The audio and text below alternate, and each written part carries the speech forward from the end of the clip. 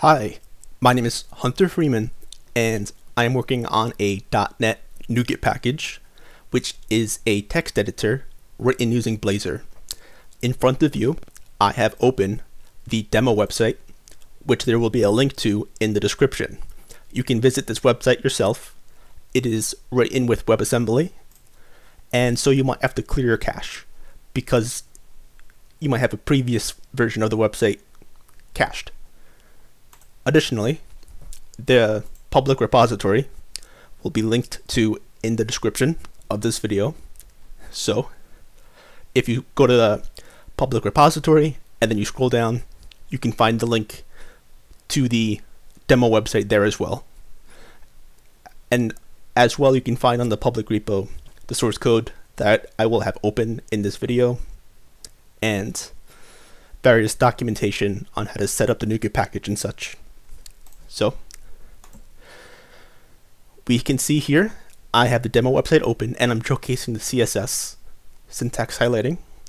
In this video, I will be continuing what I had talked about in the previous video. The previous video I went over with pseudocode how I am going to be doing the syntax highlighting for JavaScript in regards to comments, strings, and when a keyword is within a comment or a string. So on line 2, there's a comment. This should be green, for example, with Visual Studio's dark theme. So that's what I'm referring to here. And currently, keywords are erroneously being syntax highlighted when found within a string or a comments because it's a very primitive way of syntax highlighting the keywords currently. On line 2, I type the word let, which is a keyword. I hit space to trigger the syntax highlighting. And you see within this comment, we're getting syntax highlighting for keywords erroneously. So that's what this video will be. It will be the implementation of that. Whereas the last video was just the pseudocode of what's going to be done in this video. So let's get started. I'm going to go back to open up Writer, which is an IDE that I will be using in this video. So I'll start off by closing all of my files and collapsing the Solution Explorer so you can get an idea of what files I'm looking at within the Solution Explorer. And if you were to clone the public repository for blazor.text.editor, that is what I currently have open. That is the solution that I'm looking at. So in the solution, there's a folder for the unit tests named Blazor text editor.tests. Inside of that project, there is a folder named Lexers. Inside of Lexers, there is a C# class for Lex JavaScript tests. I go to the top of the file so that we have some context as to where I am. And very quickly, what we talked about in the previous video is all of the unit tests for the Lexing are in this folder, and there's a Lex C# tests, Lex CSS tests, Lex F# tests, and so on for all of the languages that I'm going to support. And there's example text that is being used for these unit tests that are public const strings. So I F12, we see here the public const string for the example text that's being used. And I'm also rendering that when I have the website running so that I can see visually what these tests are looking like. I make an array of every location that a keyword appears in the example text.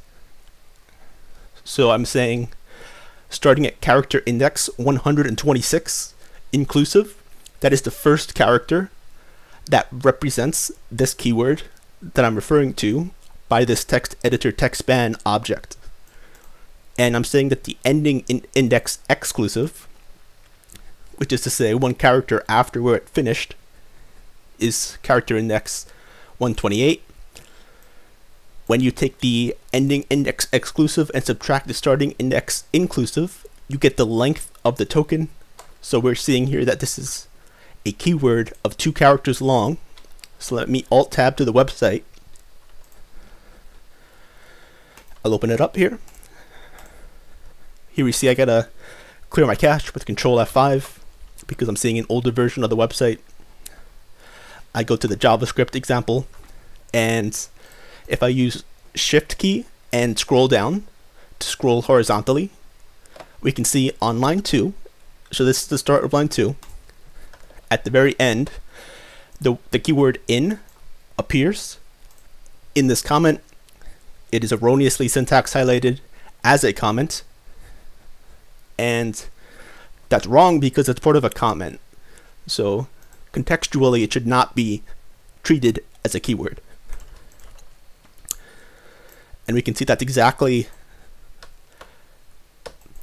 the text editor text span that is being referred to on line 18. That 2-character long keyword with the text of in, it's got a declaration byte of 1, meaning it's going to be colored as a keyword. So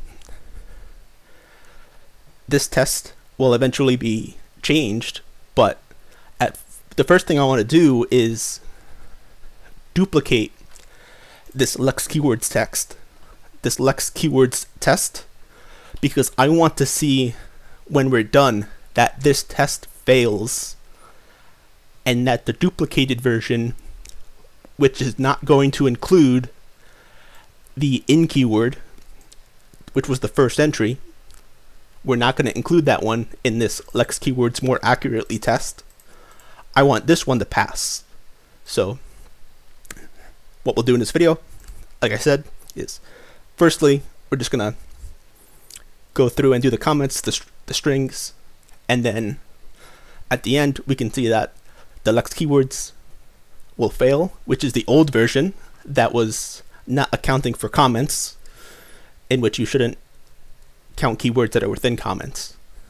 So, and then we want this new one, which we made last video, Lex Keywords more accurately. We want this one to pass. So the old one has the in keyword from character index 126 to 128, and you can see the new method just does not have that keyword there. So let's get started here. This is exactly the place that I left off from the previous video. So I go down to the Razor lib, I go down to analysis, because this is where the actual source code is for all this lexing logic.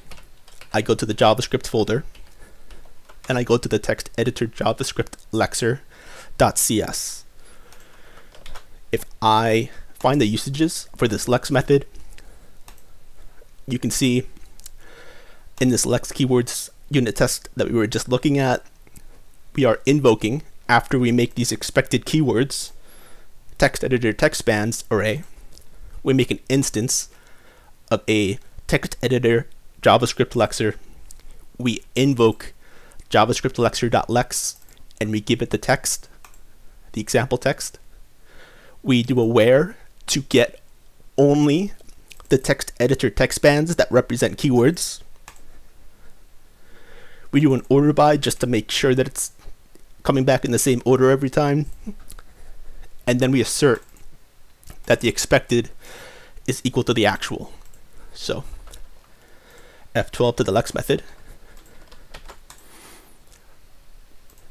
We want to go to the parse text method because the text editor JavaScript lexer invokes the parse text method, which is located on the JavaScript syntax tree class, and it passes to the JavaScript syntax tree's parse text method the text that it was given to lex. So let's go to the parse text method. The JavaScript syntax tree is going to return a JavaScript syntax unit, which will contain the root node that represents all of the syntax within this JavaScript text that we were given. And additionally, it's going to contain a diagnostic bag, which is going to contain the errors, the warnings, and all the various linting that we can see currently in the IDE. It's an equivalent idea, these squigglies. So string walker is just an abstraction that I have going for iterating character by character. And now we are going to take a look at the main while loop of this parse text method. So in the previous video, we saw that we want strings, comments, and keywords. So let's just get started on converting the string pseudocode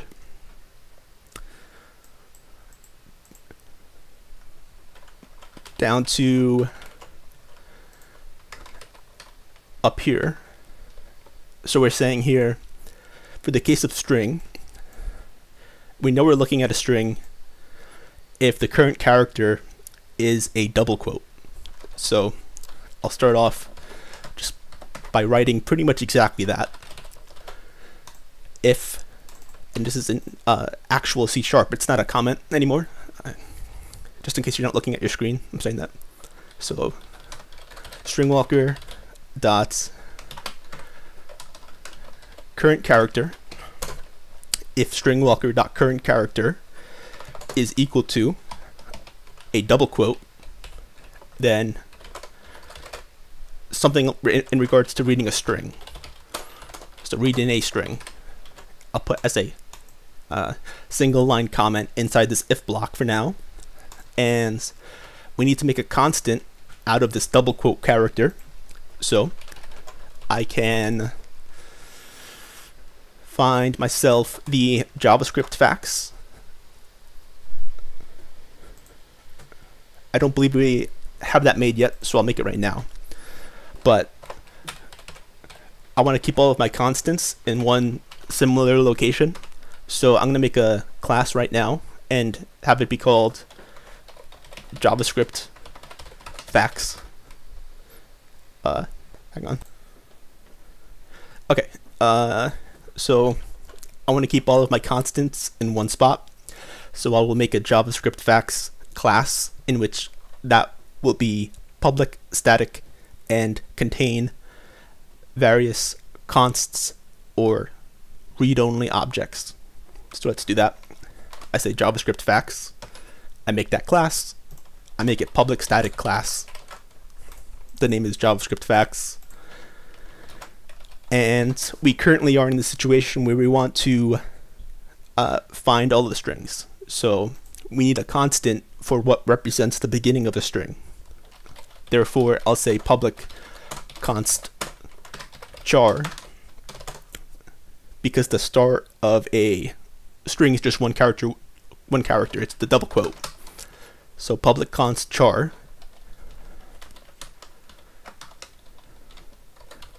I will name it in all uppercase, string underscore starting character. I'll set that equal to the double quote character.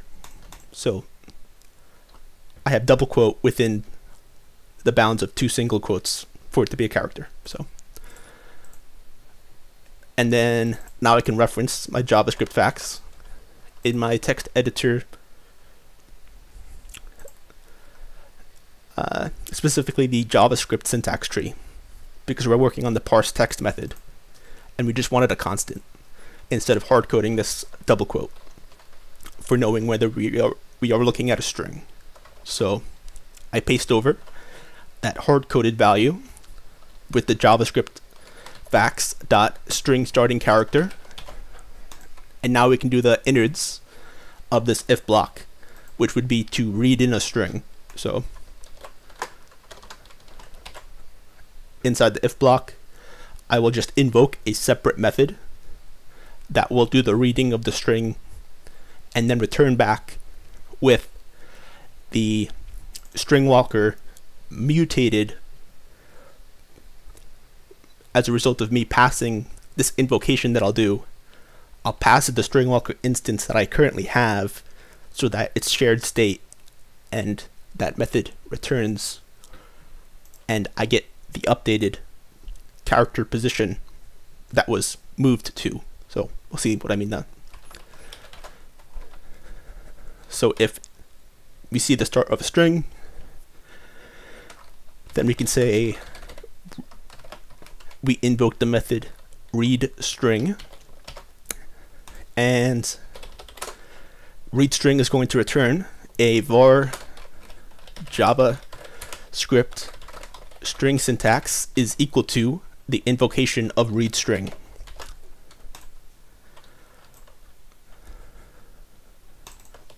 I can then say on the next line, document children dot add JavaScript string syntax. And now all of the logic for reading the string is just internally being done by this method that we need to create now, which is read string. And read string internally will move our cursor, perhaps not the cursor being the word, but the current character will be continually moved within the read string, and when we return back into this top level while loop, we will have that mutated state because we're sharing the same instance of string walker. So let's do that. So I pass in my string walker to the read string method so that we can share this state of where we are within the string. As well, I give in the diagnostic bag.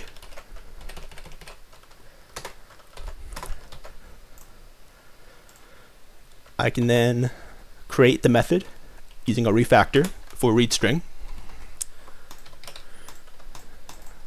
I wanted to return specifically a JavaScript string syntax, and we see that read string, again, it takes the current string walker that the outer loop is using, as well as the outer loop's diagnostic bag, so that those two states are shared, and we can actually move along the string and kind of have all the logic for reading a string in a separate method.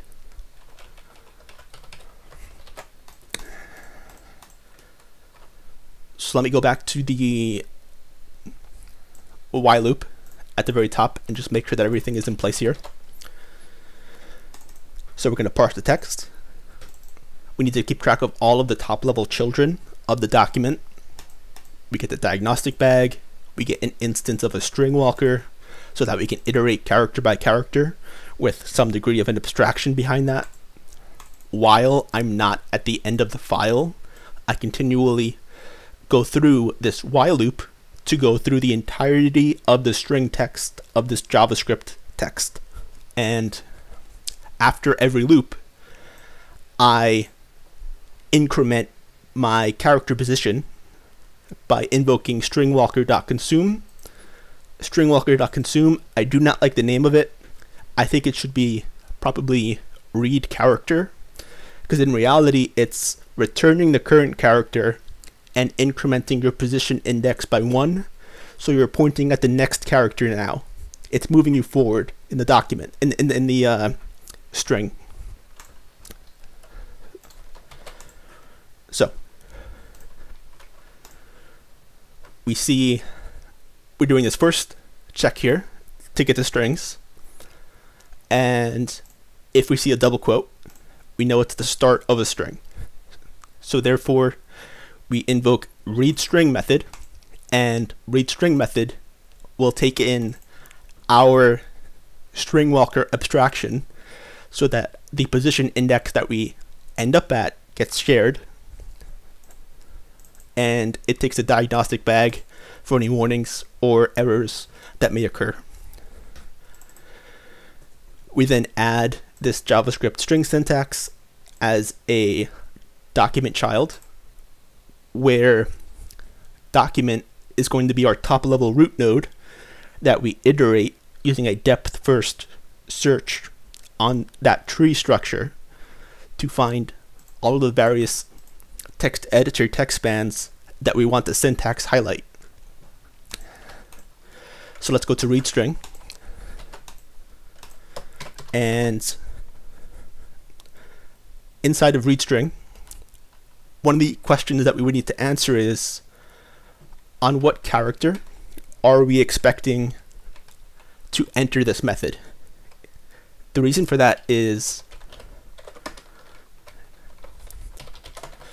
if I have var myString, or I suppose in JavaScript it would be let myString equal, and then I put double quotes. I also need to account for single quotes actually in JavaScript, but we'll take it one step at a time here. And we say let myString equals double quotes. Then we say some text. One of the things that needs to be documented for this read string method is,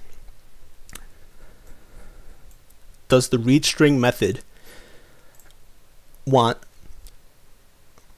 to be invoked when the current character is the double quote, or does it want to be invoked when the current character is the first character that starts the value of the string? So I like to always answer these questions of, does this method want the current character to be the indicator that we are about to read a string, or does it want it to be the first character value of the string? So I'll put a documentation comment at the top of this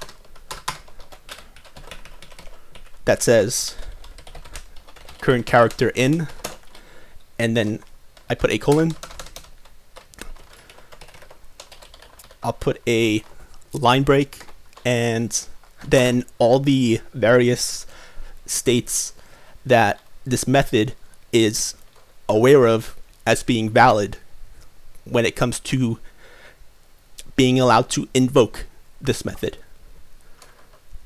That way any callers know the state has to be the following for this method to work correctly, without having to guess or take time to pull back the abstraction of the read string method. So if I hover over this, we see current character in, colon, and then the dash. So I can say one of the valid states that you can enter into this method with would be, I'm going to do a C and then reference the JavaScript facts dot string starting character. So if I then hover over the read string, the documentation comment says current character in, colon, line break, and then one of the ways that you can enter this method is if you see a string starting character. So if the current character is double quote, not the S, you want it to be the double quote. That's what I'm referring to. So let's continue.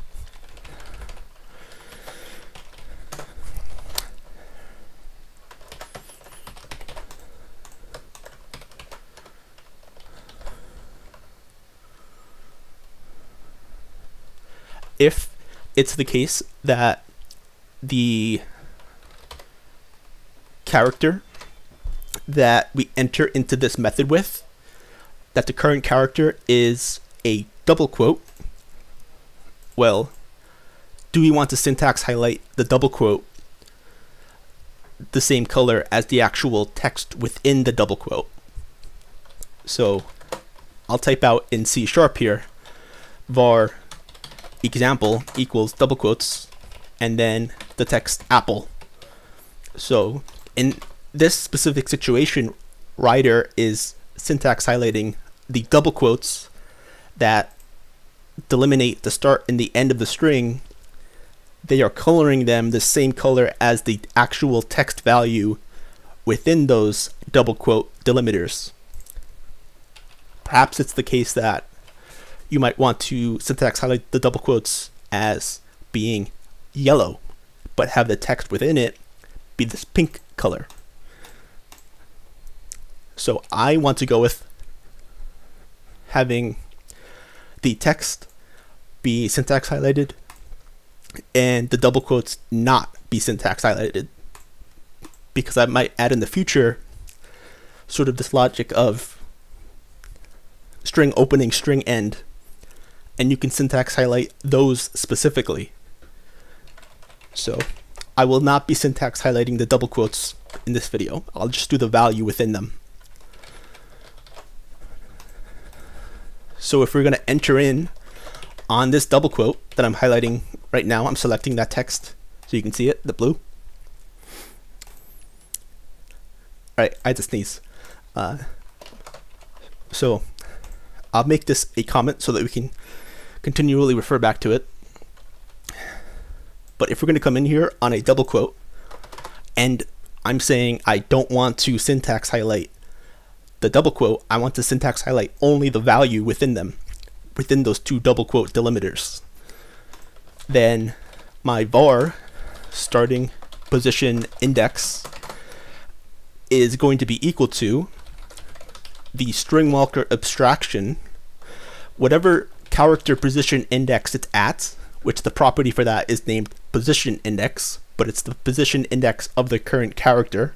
That's what that's referring to. Well, this position index refers to the quote, the double quote.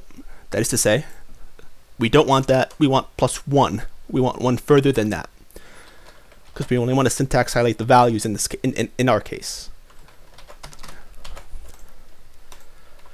And now we have the fact that the starting position index that we want to syntax highlight is this A character, and I'm currently selecting with my cursor and the shift key, because I don't know how visible it is that I'm doing this because it's just one character, but this A will be syntax highlighted if we were to return at this point saying that this is our starting position index and we gave it an ending.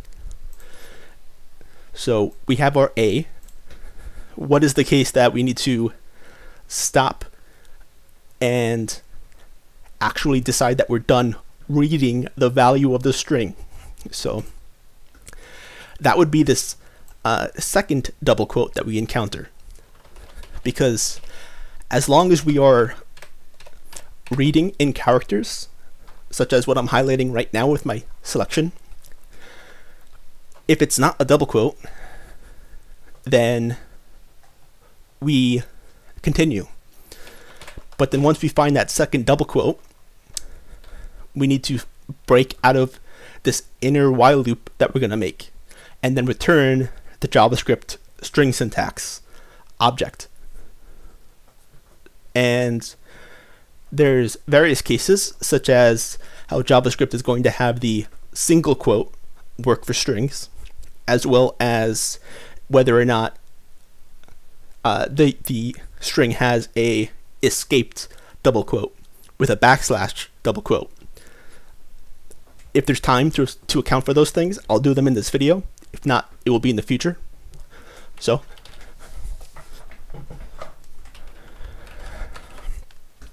I have the starting position index, which is going to be the A character of this apple text.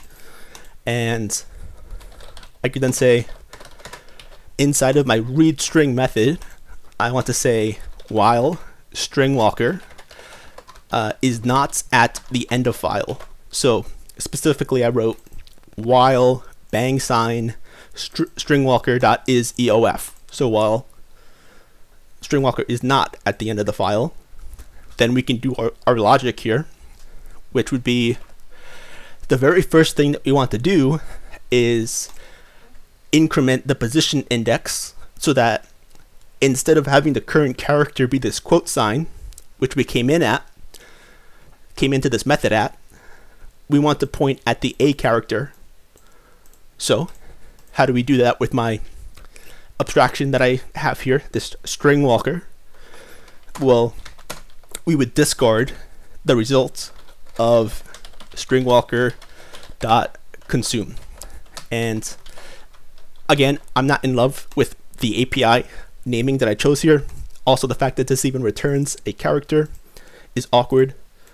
I do believe typically what a lot of API like this do is stringwalker.read character, I believe is the wording, and then maybe it returns true or false as to whether or not you had hit the end of the file, something along those lines. What I mean to say is this is admittedly a bit awkward of an API to use, but I want to move my position index forward by 1, and it just happens to return the character that you were at prior to incrementing. So I just discard it. So it's a bit awkward of an API. I need to find time to work on it. But like I said, increment my position index. I'm now looking at the A character when I say stringwalker.current character. That would be equal to A in this specific situation. So inside this while loop, what we really want to do here, because we don't care about the text itself in terms of storing it, we don't want to store it. That would be a lot of memory usage. What we really want is just to know the start and the end. So if we see that the current character is a double quote, then we know that we're at the end. And like I said, we'll just do it quite simplistically at this point in time, where we will not worry about escaped characters or the fact that a single quote could be used at the start and the end in JavaScript. And then in the future, I can extend this logic. So if stringwalker.current character is equal to a double quote character, then we want to break out of this while loop because we found the end of the string value. Well, we don't like hard coding our values, so I will get rid of this hard coded value by going to JavaScript facts and creating a constant char in which it's going to be named string underscore ending character. String underscore ending underscore character. The character will be a double quote, and this is something I don't know the answer to. I see here that the starting and the ending character of a string are both double quote.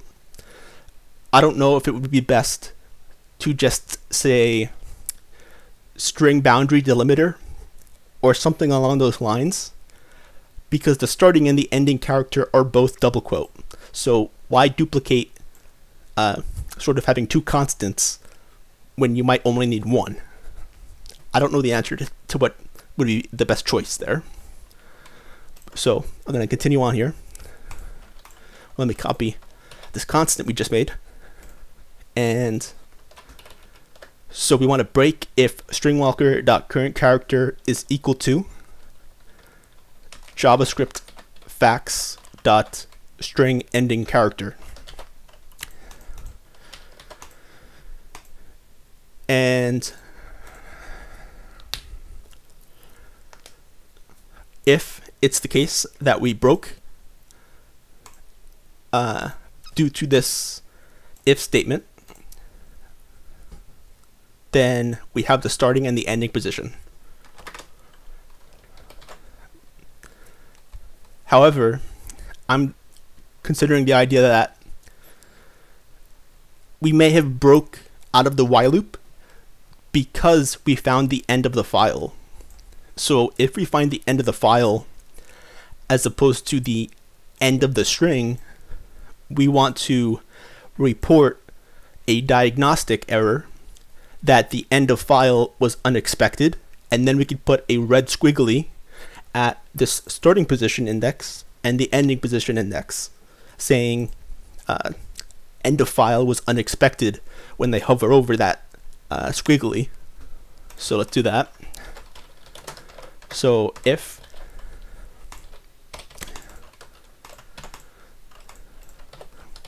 the string walker is at end of file, as opposed to, I'll put as a comment here just really quickly, if they're at the end of the file, the string walker, as opposed to the ending of a string character, then that's an issue. The string was never finished. So we could say diagnostic bag dot report end of file unexpected, which end of file unexpected is just a common thing that gets reported. So there's a sort of specific method for that in the diagnostic bag class. I'll F12 to this and scroll to the top real quick. Text editor diagnostic bag implements IEnumerable of text editor diagnostic. Text editor diagnostic has diagnostic level enum. It has a string message, and it has the text editor text span at which that diagnostic is occurring. And real quick, the diagnostic level is hint, suggestion, warning, error, other. So you can, with your text editor diagnostic bag, you can report a error that's sort of more specific to your situation, but some things are very common. So there's just a bit sort of helpers, in a sense, helper methods for this stuff, because end of file unexpected is very common. So there's a method for that. So let's go back to the read string method, and I want to report the end of file as unexpected. Well, it wants to know the text editor text span, and I need to figure out exactly what I want to put for the end of file unexpected in terms of the starting and ending position. In short, the ending position could be the end of file, or it could be the end of file plus 1, and I just haven't figured out in my mind exactly where I want to go with that. Sort of just like a plus 1 kind of situation, plus or minus 1. But the starting index inclusive, I would say, is the start of this string, because the error is associated with this reading of the string. So you want to know it's associated here, and that we were reading the string and we found the end of file. We were looking for the end of the string, the double quote, to end it. So I give the starting position index. And this is a text editor text span that I'm making. So new text editor text span, starting position index of the string, and the ending index exclusive. So I can say here string walker dot position index, which would be the marker of the end of the file, and the decoration byte that I would want to put here is, let's see what kind of decoration kinds we have for JavaScript. So in JavaScript, decoration kind, which is an enum, we have the decoration kind none and the decoration kind keyword.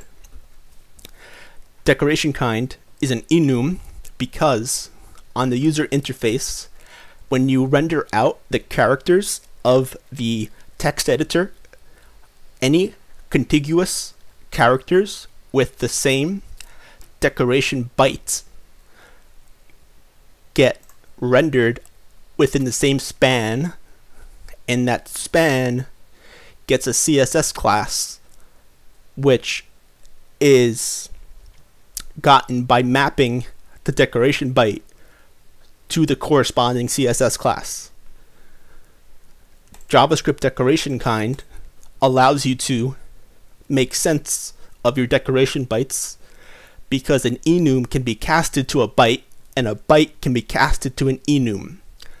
So your JavaScript decoration kind enum acts as a very clearly worded way of looking at your bytes when you cast back and forth between a byte.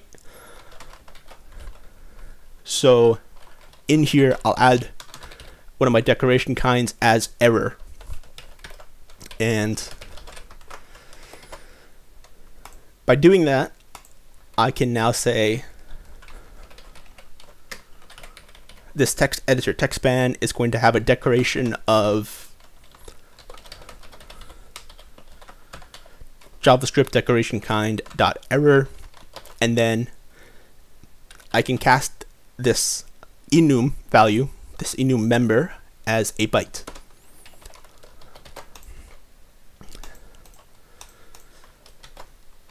Next, regardless of whether we find something wrong,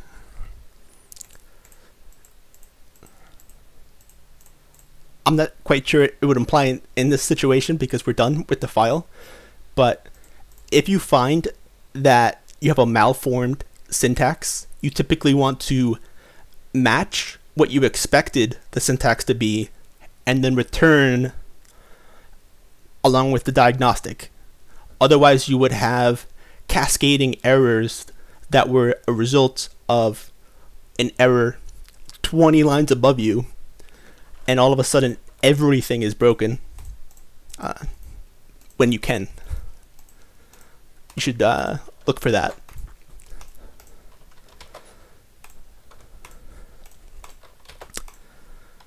So we reported that the end of the file was unexpected. Next, we can return new JavaScript string syntax. And JavaScript string syntax does not have a constructor. So I'm going to F12 to this class.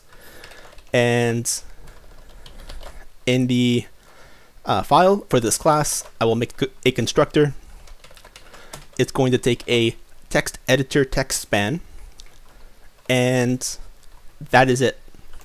So now I can control tab back to the JavaScript syntax tree, and on the previous line, prior to this return new JavaScript string syntax,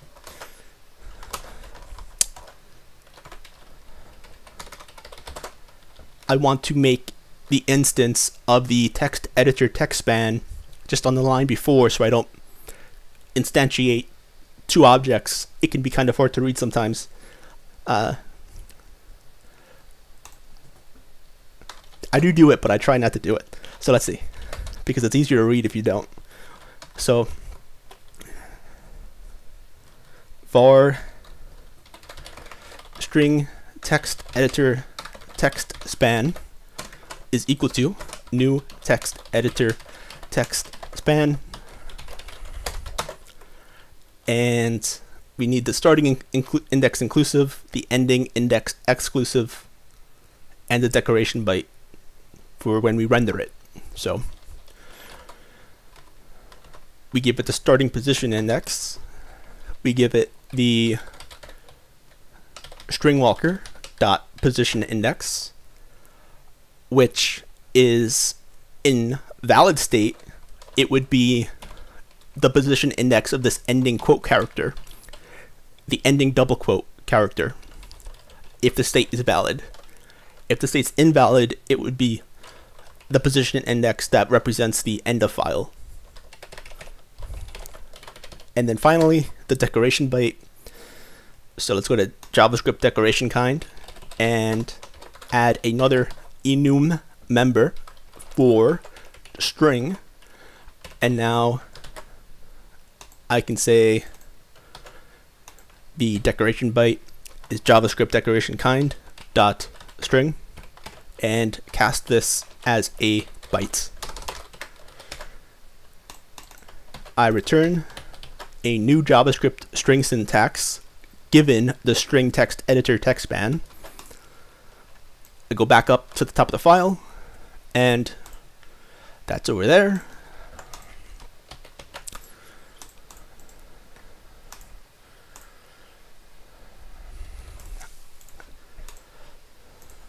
Okay, so we have this if statement inside the top level while loop of the JavaScript syntax tree parse text method. How do we go about syntax highlighting a string that shows up on the UI, given the fact that we have this tree data structure which has a root node of the JavaScript document syntax? That's the root node. How do we get from this tree data structure to actually applying the CSS class on the UI? So this if statement makes the tree structure. It puts all these strings that we find into that tree structure. Well, then let's go to the end of the while loop. So let's say that we found the end of the file now. So we found the text, perhaps it was apple in strings, in quotes. Well, after this while loop is done, and we find all of our string values, and we keep track of all of their text editor text spans, the starting position, character index, and the ending, we then go on to make a JavaScript document syntax, which is the root node of the tree data structure that contains all the syntax regarding this JavaScript text that was given to us.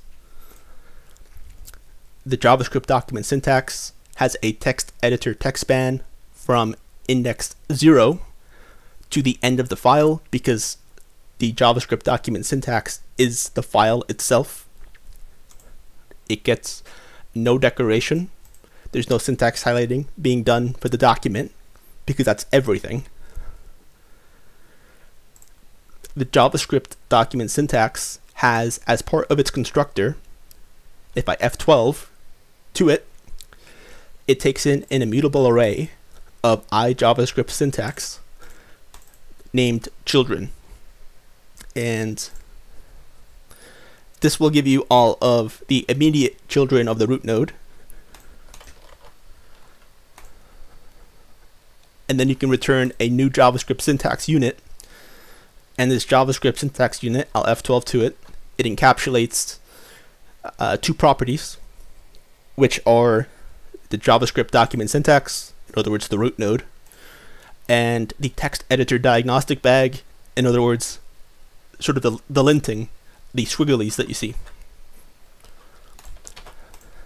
So let's go to the lexer and get this string rendered out. The syntax highlighting for the string rendered out. So we get the JavaScript syntax unit, and I'm within the text editor JavaScript lexer, the lex method. The first thing that's done here is an invocation of parse text, which is what we just wrote in the JavaScript syntax tree. We grab the result of that, which is the JavaScript syntax units, and now we need to visit the root node and get all of the comment syntax that we find. And specifically, it would be, in our case, JavaScript string syntax. I was looking at this comment, which is not exactly what we're doing, but just like different items. So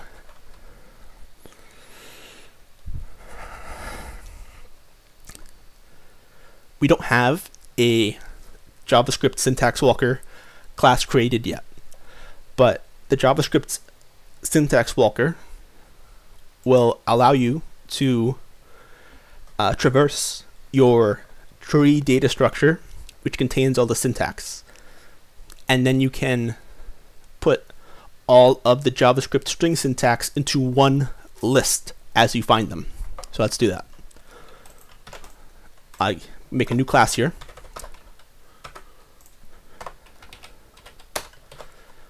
JavaScript syntax walker is the name of this class. And I need a property on this class, which is going to be a list of JavaScript string syntax. And the name of this property is JavaScript string syntaxes. This is equal to a new list, and it is get only. The JavaScript syntax walker will visit the root node. So let's make a visit method, public void visit. The visit method needs to be invoked recursively on every child for every child's child. I didn't say that very well, but what I'm trying to get at is, 'cause I did not word that very well, but every syntax implements iJavaScript syntax. So if I look at, for example, JavaScript string syntax, it implements iJavaScript syntax as well. If I look at JavaScript document syntax, it also implements iJavaScript syntax. Well, I go back to the walker at this point, and we need to start this recursive loop by invoking visit on the root node. The root node is JavaScript document syntax. It implements this interface iJavaScript syntax. Therefore, we can use iJavaScript syntax as this unifying type that we can have as the argument type for the visit method. So public void visit iJavaScript syntax, and we will name the parameter node because it's a node of the tree. And then what we need to do is do a depth first search. So every time that we invoke visit, we iterate over that node's children. So node for child in node.children. For each var child in node.children, we would just invoke visit on the child. So that way we get the depth first search. After this for each loop, we could do a switch statement so that we can efficiently figure out the syntax kind of this node that we're looking at and determine what list of syntax to add this node to, so that we can read that and then use it when we run through the UI. So we do a switch over node.JavaScript syntax kind. JavaScript syntax kind is an enum. If I F12 to it, there's comment, string, keyword, document. So case JavaScript syntax kind dot string. What are we gonna do? I'll type break first, but prior to breaking, we need to visit a JavaScript string syntax specifically. So the initial invocation is on visit, but then once you see a string, then you invoke more specifically a visit JavaScript string syntax. This method would need to be passed into it, the node, and have the node be casted as a JavaScript string syntax. I can refactor to create this method, and I now am able to add to this list of JavaScript string syntax, which I have as a property. So I copy this over here, and then I add to this list of my string syntaxes the node that I am invoking JavaScript string syntax with. So now we have a list containing all of the strings. I go back to the Lexer, and I can make an instance of a JavaScript syntax walker. Var JavaScript syntax walker equals new JavaScript syntax walker. And then I want to say here JavaScript syntax walker dot visit the root node that contains all the syntax for this JavaScript text, which would be the JavaScript syntax unit dot JavaScript document syntax node.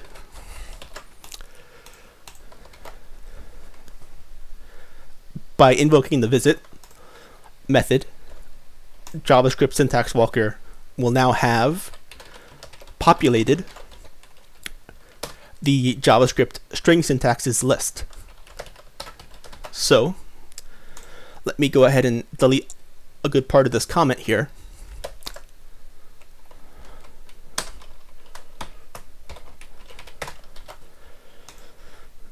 At this point, we now have populated that list of the string syntaxes, so we can return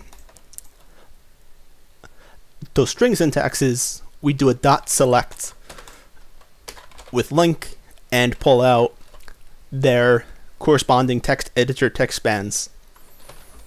We can then return that with .to immutable array so that we match the data type that the return is expecting us to return. As well, I need to wrap it in task.fromResult because I marked the method as async, but I'm not actually making use of that. So let me do a task.fromResult, and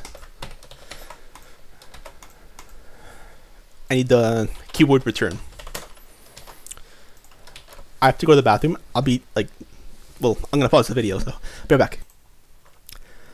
Okay, I am back, and I want to get rendered onto the UI the syntax highlighting for the strings at this point, because we just finished returning from the iLexer implementation all of the text editor text spans that correlate to a string. So let's see.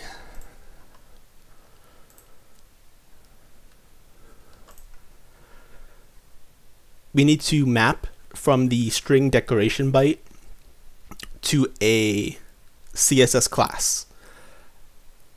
And for that reasoning, I can go to JavaScript. Okay, the name of the file is text editor JavaScript decoration mapper.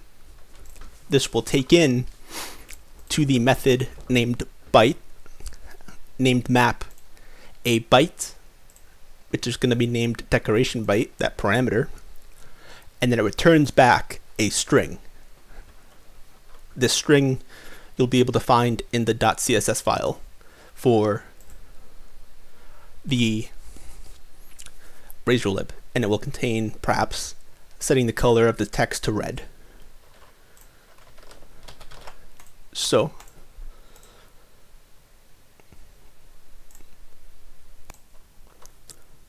the first thing that we do in this method for map is we cast the decoration byte as a JavaScript decoration kind enum so that we can make sense of it.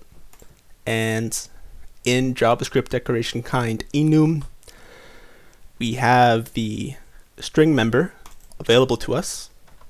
Otherwise, we would have just added it. So I go down to this switch statement, the switch expression, and I need to add another part to this expression in which I take the case of JavaScript decoration kind dot string and I map that to bte underscore string dash literal, I believe is what my CSS class is. I'll check that in a second.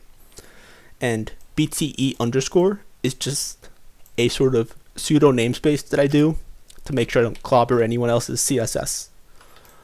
It's for Blazor text editor, bte. So let me check to make sure that this is the correct CSS class.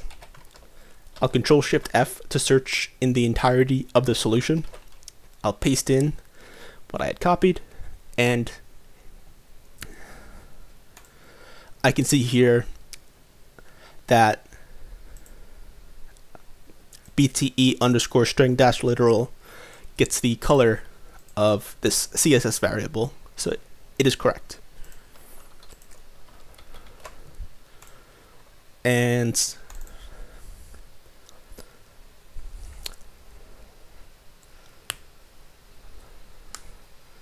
I'm going to run the server-side application and take a look.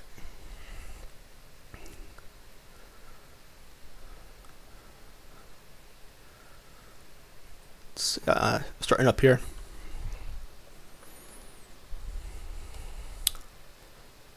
I go to JavaScript, and we don't have any syntax highlighting because we are not accounting for keywords anymore. We would have to add that logic in. So let's type a string, and specifically we covered the double quote string. So let my string equals, and I'll type Bob, and then I hit the space character, and I hope this is clear on video, but it's this pink kind of color. Let me see if I can find the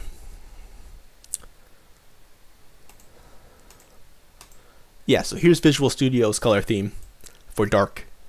Hopefully that comes up better. Let me make another one. My rather long string, and so you can see we've got the strings. So let me go ahead and copy and paste these strings that I just wrote here into the live demo, and we'll see that it's not going to work. So which is the correct behavior. So here's the live demo. Let me Control F5 just to get a nice clean slate. I will put it to the Visual Studio Dark theme, clone. We see the keywords because they're on this one, but if I paste in those two strings that I just wrote using the local version, we see it's not getting highlighted in the demo. That's because we just added that. So go to the local one, here we go. We see that the strings work. I go to the live demo, and it's not showing up with the strings. I'm going to end the video here, and so thank you and goodbye.